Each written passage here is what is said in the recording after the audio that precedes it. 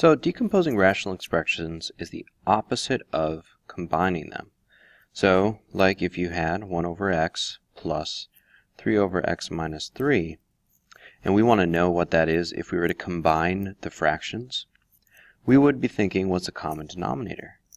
Well, this side is missing an x minus 3, and this side is missing an x. So now, when I write the right side, I have a common denominator where they both are over x times x minus 3.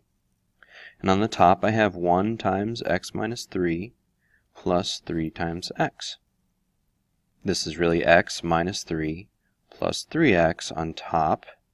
And so this is going to turn out to be 4x minus 3 all over x times x minus 3.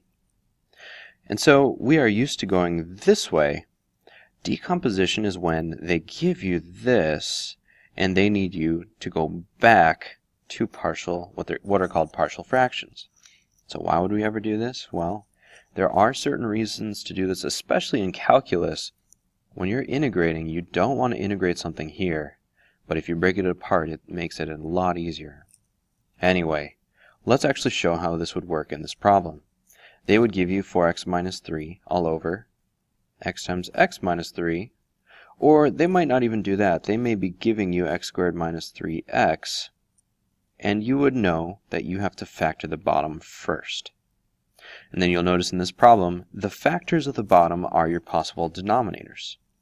So I know this is going to be some number all over x plus some number all over x minus 3. And now my job is to figure out what a and b are. Now we know what they are. A is going to be 1 and b is 3, but let's pretend like we don't.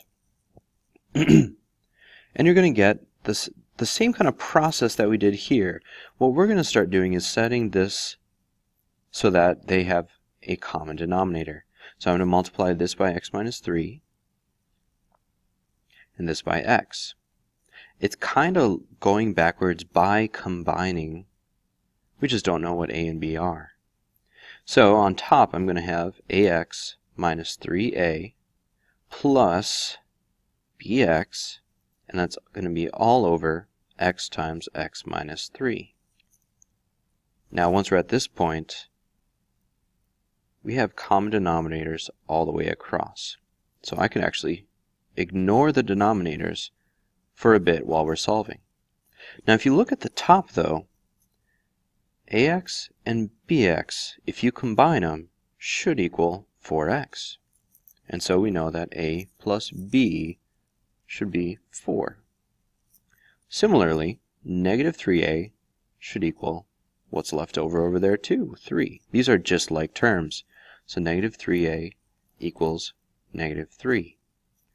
Now, normally we would have a more complicated system, but it turns out that if you just solve this, you get a right away. So a is going to be 1. And then you can plug it in right here to figure out that b is equal to 3. So I know that it's going to be 1 over x plus 3 over x minus 3.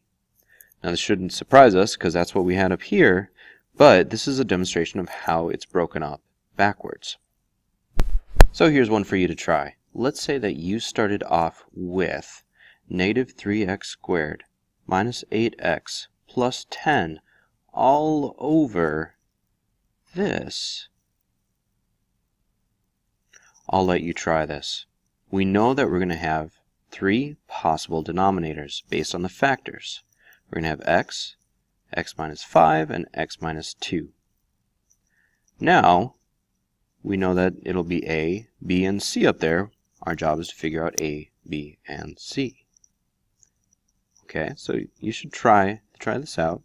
And actually, one really cool thing here is that if you are ever in doubt about your answer, you can take this right here, type in decompose, and type this into like Wolfram Alpha. And Wolfram Alpha will actually be able to check your answer for you. So I would solve it and give it a shot.